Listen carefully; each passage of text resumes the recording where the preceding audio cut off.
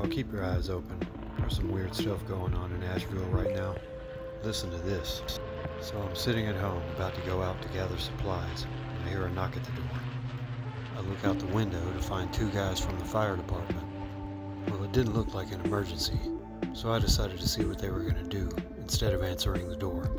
And I'm glad I did, because I couldn't believe what I saw next. I have a storm door, which was locked. When I didn't answer the door, this representative of the fire department proceeded to try and pull my door open as much as he could. Then he tried to stick his fingers through the crack to tamper with my locking mechanism, in full view of his much younger accomplice. His attempt was unsuccessful because I have it locked with the secret sauce. So they go to the back door and try to pull the same crap. After the second failed attempt, I watch them walk out of sight. I'm thinking maybe they gave up, but I'm sitting there wondering, what the hell just happened? Why were they literally trying to break into my apartment? I didn't have time to ponder though. I had time-sensitive things to do and they already interrupted me. So I head out, lock the door behind me, and when I turn around to take my first step off the porch, I stop in my tracks because they're back.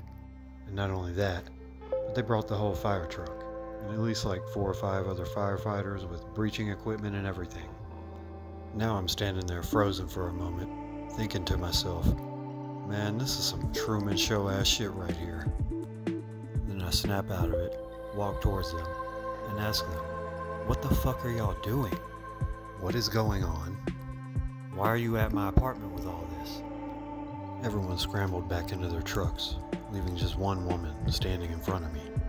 She looked me dead in my face and said, we're just doing a wellness check. I'm like, are you freaking kidding me? On whose behalf? Who the hell sent you to check on me? She said it was just a neighbor. They said they couldn't get a hold of me. I'm like, that sure is weird, because all my neighbors have seen me coming and going. I've spoken to them. They know I'm fine. So whoever sent you over here, it's against my will, and I don't even know who the hell they are. Please don't come back. The whole situation was just fishy. I don't have a single neighbor that should be the least bit concerned about what I'm doing. Anyway, they leave, so then I leave to take care of what I was trying to do. When I got to the community center, I started talking about what happened with another tenant. The other tenant informed me that they also got a visit, along with everyone else. So apparently, they were just going door to door doing a pop wellness check. And it's like, okay, whatever. But that just raises more questions. Like, why the hell were they trying to force my door open? And why the hell did she lie to my face when I asked why they were there, telling me a neighbor sent them to check on me when that's clearly not the case? A complete bold-faced lie. For what?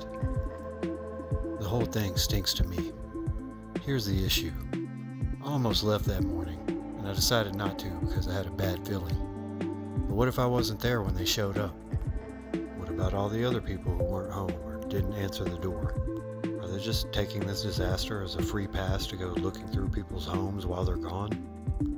Even if they had the apartment staff ready to let them in, last time I checked, they're required to give 24 hours written notice before they come up in my place. Seriously, what the fuck is going on here? Have we slipped into the Twilight Zone? Or is there some kind of executive order I'm unaware of that gives them the authority to do this? Frankly, I don't give a fuck. No executive order gives them the right to lie to my face when I ask them why they're at my house. I don't know what the hell y'all are up to, but I know you're trying to cover your ass. And I don't know what kind of intel you're really trying to collect, but I don't think it's got a damn thing to do with making sure we're okay.